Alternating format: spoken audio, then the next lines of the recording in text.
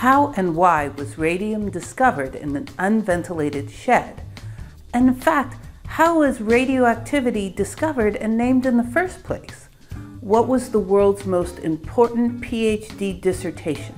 Well, it all has to do with a fascinating woman named Marie Sklodowska Curie. Ready for her story? Let's go. Electricity, electricity. Maria Sklodowska was born in 1867 in Warsaw, Poland, and was the fifth child of a science and a math school teacher and a school principal. However, Maria's family suffered because they were fiercely patriotic to Poland while it was under the regime of the Russian Empire. In fact, her father lost his job because of his politics. A series of further tragedies followed. Her father lost their savings and bad investments, requiring them to rent to boarders. Then her older sister died of typhus from a boarder. And then her mother died of tuberculosis. When Maria, who was nicknamed Manya, was 17, she and her sister Bronya made a pact. Manya would work as a governess and earn enough money for Bronya to get an education in Paris. And then Bronya would support Manya in her education later on. The only higher education available to women at the time in Poland was an illegal night school called the Flying University, which had limited effect and, as it was illegal, proffered no degrees. Maria then took a job as a governess, first for a family in Krakow, which she described as sunk in the darkest stupidity, as she felt that she, quote, shouldn't like my worst enemy to live in such a hell. She switched to a different family that seemed like a much better fit. All that changed when the oldest son came home from school, and they fell in love and wanted to marry. The parents loved Maria as a governess, but hated her as a future daughter-in-law and forbade the marriage. After much dithering with her feelings, the son decided to heed his parents' wishes. Maria wrote to her cousin complaining, quote, "Let him go to the devil." She then tried to devote herself to self-study. In October of 1888, she wrote her brother, quote, "I'm learning chemistry from a book. You can imagine how little I get out of that. But what can I do, as I have no place to make experiments or do practical work?" This was to be a lifelong complaint. However, despite her irritation with her lover, she continued to see him, and when his parents found out, they fired her. Despondent, she went home. By March of 1890, when her sister invited her to finally come to Paris to start her studies, she delayed it for months, hoping that the man would change his mind, writing her sister, quote, "I have been stupid, I am stupid, and I shall remain stupid all the days of my life." Finally, after receiving a nasty breakup letter, Maria Sklodowska moved to Paris in fall of 1891 to study at the Sorbonne. In France, she renamed herself Marie and lived a monastic existence, subsisting on so little food that she often fainted. Finally, in 1893, a Polish friend moved heaven and earth to get her a scholarship. With that money to eat and to study, she decided to do some independent research and went looking for a research facility. It was for that reason that she met a French physicist named Pierre Curie. They quickly fell in love, and Pierre wanted to get married. But Marie felt she had to go back to Poland, saying, quote, "Poles have no right to abandon their country." Pierre wrote Marie, "It would be a beautiful thing, a thing I dare not hope, if we could spend our life near each other, hypnotized in our dreams. Your dreams for your country, our dream for humanity, our dream for science. But we're powerless to change the social order. With science, however, perhaps we can accomplish something." Maybe it was Pierre's love letters, or maybe it was her home country's refusal to let her teach or study at the university, even with degrees in math and physics. But Marie decided to return to Paris, marry Pierre, and attempt to get a PhD. Note, at the time, no woman in the world had a PhD in science. In the meanwhile, Marie earned money teaching science to young women and working with industry on the magnetism of metals. She wanted to earn money to pay back the scholarship. To all that was the joyous news that they were expecting a baby. Marie gave birth to Irene Curie in September of 1897. Marie recalled, quote, "It became a serious problem how to take care of our little Irene and of our home without giving up my scientific work. Such a renunciation would have been very painful to me, and my husband would not even think of it. They had just enough money to hire a servant, and Pierre's father moved in to help with childcare. Marie then looked for a subject for her doctorate. Luckily, just the previous year, 1896, a French physicist named Henri Becquerel had learned that X-rays were created when invisible cathode rays hit glass and made it fluoresce. Now, Becquerel had gotten his doctorate in fluorescence and phosphorescence. Fluorescents glow only when hit with visible or ultraviolet light, and phosphors glow when the light is removed. Becquerel thus wondered if maybe fluorescence or phosphorescence would produce X-rays. By February 24th, he happily reported that phosphorescent uranium salts would produce invisible rays that would go through paper and could be seen in film. Just 2 days later, Becquerel made some uranium salts, but the day was cloudy, so he decided to put the sample in a desk drawer.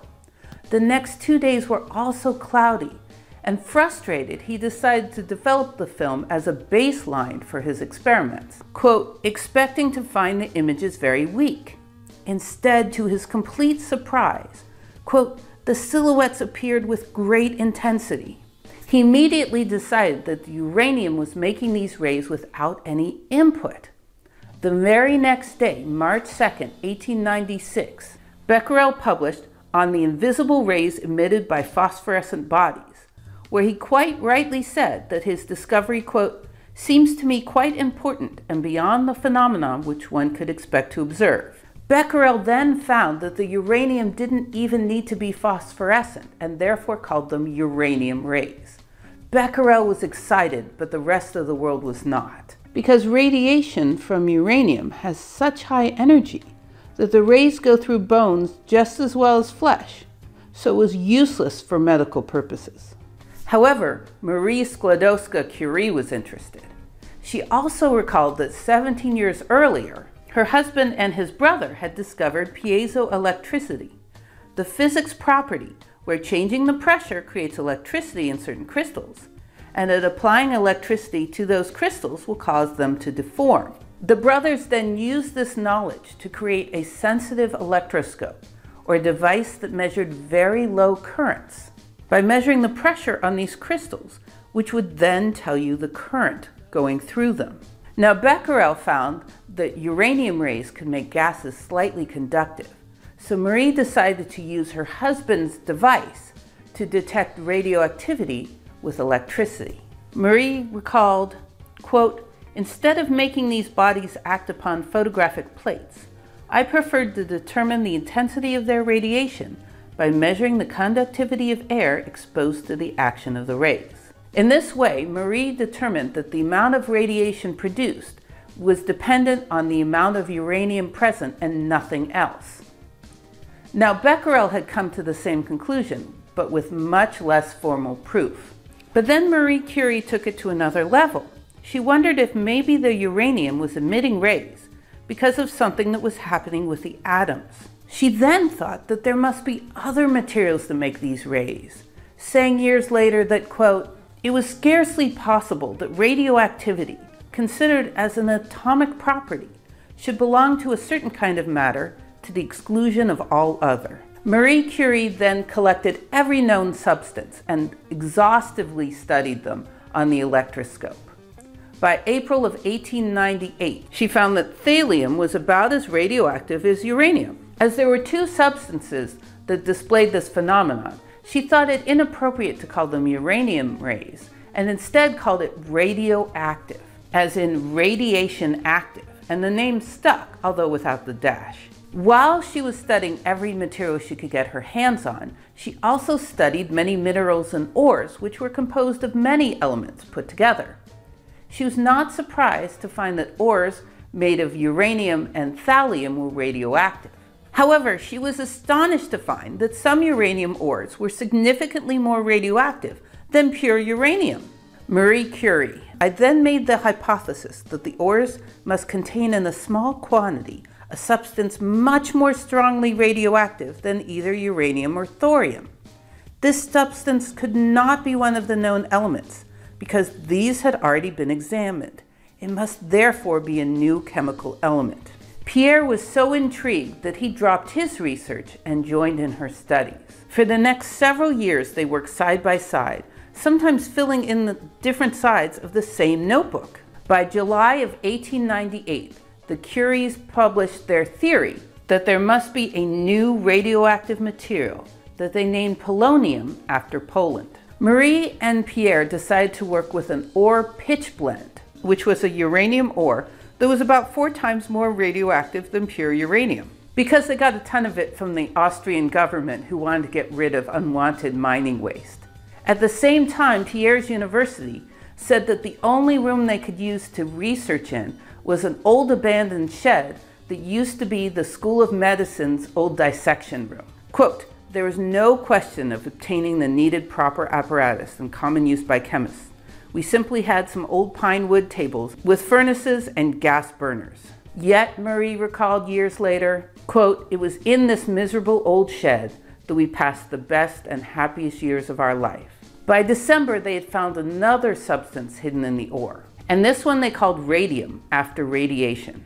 Now the race was on to try to isolate these new elements, radium and/or polonium, by doing chemical experiments and seeing if the results had higher radiation or lower radiation.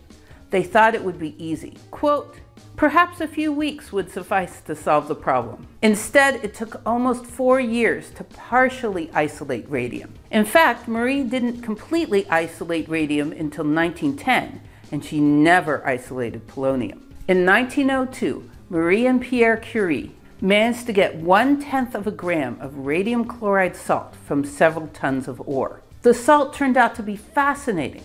They found it to be 1,000,000 times more radioactive than uranium. In addition, radium would naturally glow.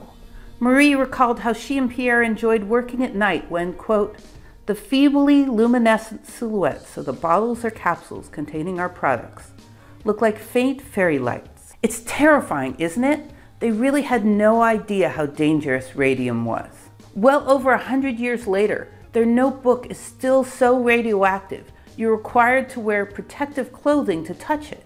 Even her cookbooks and furniture are still tainted, and their bodies are buried in lead-lined boxes so that visitors can honor them unharmed. They didn't know it was dangerous, but they immediately knew it produced heat, a lot of heat. Marie found, quote, "Radium can melt in an hour its weight in ice." Even though the radium was producing this heat continuously, it didn't seem to be changing in shape or weight.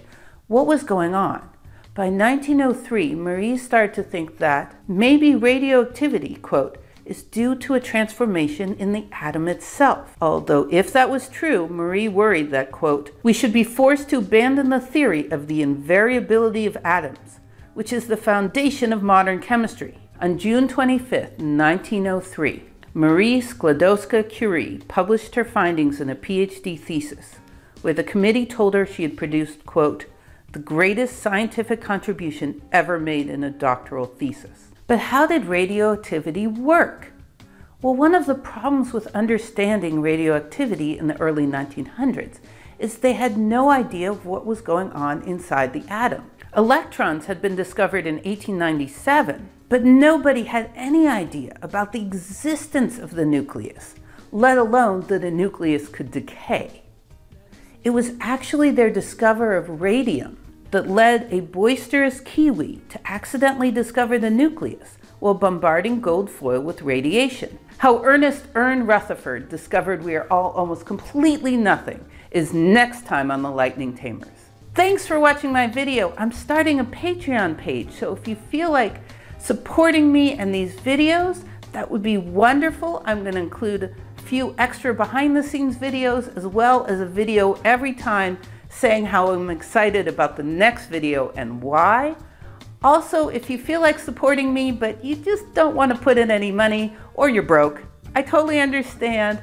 Also consider joining my mailing list and you can still see my videos a day early.